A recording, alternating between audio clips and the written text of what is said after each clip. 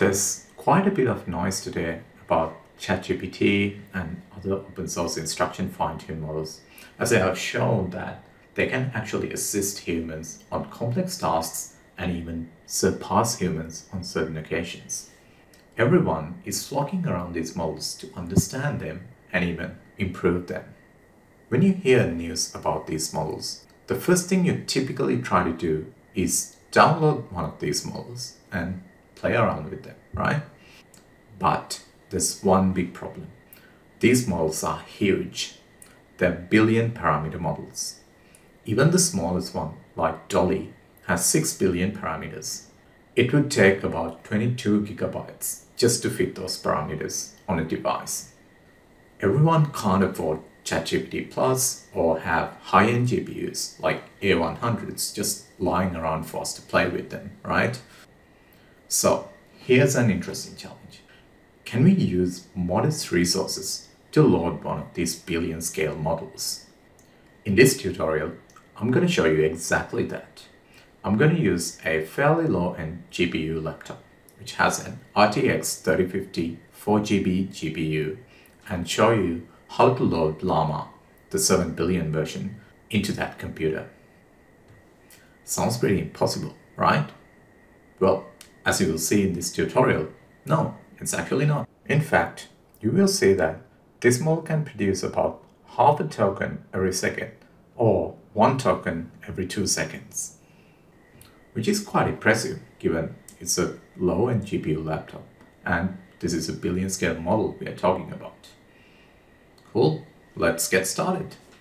Alright, the first thing we're going to do here is run the command NVIDIA SMI. This will give you a bunch of information about the GPU we have in the computer.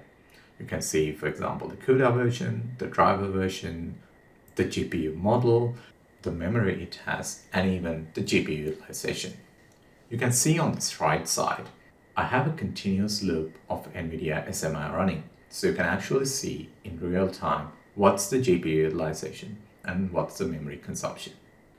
Something to note here is that I'm actually running this tutorial in a Conda environment, and my Conda environment is in a Windows subsystem for Linux, or WSL. You can access the WSL through the PowerShell using the bash command. Let's take a quick look at what are the main libraries we'll be using here. First, we're going to be using the transformers library to load models and run predictions through them. Second, we're going to use a library by Hugging Face called Accelerate. I must say, I'm actually blown away by this library. It's amazing what you can achieve with that. You can do things like, if you have multiple GPUs, for example, you can perform model parallelism with only a few lines of code. And if you want more advanced techniques like manually place certain layers on certain devices, you can do that as well. It's pretty amazing, and I would recommend just checking out that library. We'll be using this particular repository on Hugging Face as our Llama 7 billion version. Okay, there's one important concept you need to keep in mind throughout this tutorial. That's the speed-memory trade-off. If you want more speed, you will have to have more memory in your computer.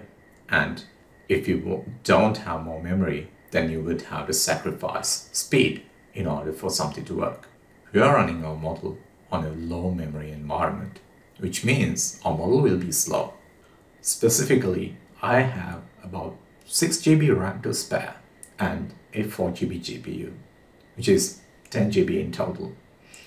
If you think about full precision, that is floating point 32-bit, the model will require about 25 gigabytes to load just the weights. Obviously, the math doesn't add up, right? So what are we going to do here? We're first going to use the Accelerate library to learn a good device mapping that gets our job done. But there's a bit of a chicken and egg problem here. I need to load the model in order to learn a device mapping. However, I can't load the model because I don't have enough memory to load the model naively. So what do? Again, Accelerate can help you there. It can create an empty version of your model. What does that even mean? Well, in a later version of PyTorch, they introduced this concept of meta devices. When you load a tensor into a meta device, it only needs the shape of that particular tensor. It doesn't need the data. Therefore, you can have any arbitrary size model on a meta device. So that's exactly what we're going to be doing here. We're going to load an empty version of our model so that we can learn a device mapping to get started. You can see that here. When we execute this piece of code, the memory consumption of the RAM or the GPU doesn't increase. You can do that with the init empty weights context manager. When you load the model like this, it knows the shapes of all the weights in the model. And here you can see that I've specified the maximum memory allowed for my GPU and for my CPU. Now, Accelerate can do the number crunching and find the best device map that works for us. Pay attention to how I've specified the maximum memory for each device. I haven't used the full capacity of them. This is important because you will need to store inputs and outputs as where the corresponding weights are in. So you need to keep that in mind. For example, I have a 4GB GPU, however, I've set the maximum memory to only 3GB. Here, you can see the device map that Accelerator came up with. Obviously, we can't load the full model to our GPU. So, Accelerator understands that and recognizes that and uses both the GPU and the CPU. But there's another problem. Even with both CPU and GPU, there's still not enough room. Then, Accelerator can do even a more clever thing. That is, it can spill the remaining onto the disk and store them as memory mapped files. Memory mapped files can be easily loaded and offloaded with speed.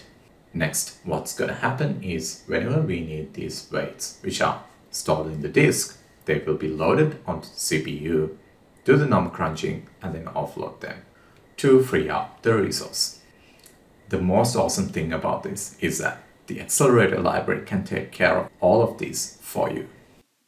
When I created the device map, I didn't copy and paste the device map produced by the Accelerator. In fact, I actually played around with it to find the optimal one that works for me. If you play around with this, you might experience kernel crashes from time to time, as this is not an exact science. We'll first load the tokenizer for this model. We're going to be using a few optimizations here. There's two main libraries that can facilitate this. The Accelerator library, which we've already talked about, and Bits and Bytes library. This is again a Hugging Face library. The first optimization we're going to be talking about is 8-bit quantization technique. The idea here is to store the weights in int8 precision and floating point 16 precision. This drastically reduces the model size. You can read the paper, which is linked in the description, if you want more details. The approach here is to perform the matrix multiplication in int8 and floating point 16. Why not use int8 for the full operation though? Wouldn't that reduce the memory requirement even further?